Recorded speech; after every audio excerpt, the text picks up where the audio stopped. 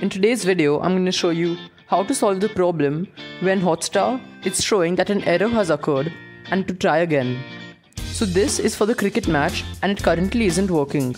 So I'll show you how to solve this in 2 to 3 minutes. So do watch this video till the end. So this will 100% work for Android phones and I'm not sure if it'll work on iOS, so you can try that out.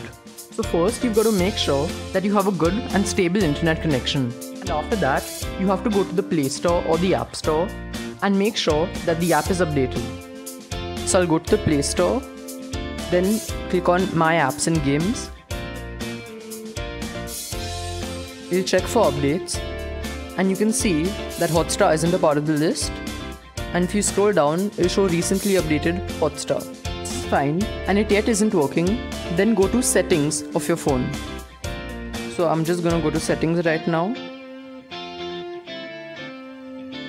Then go to apps and notifications. Then you've got to search for Hotstar. So right now it's already here. So I'll click on it. And then click on storage. So over here, click on clear cache.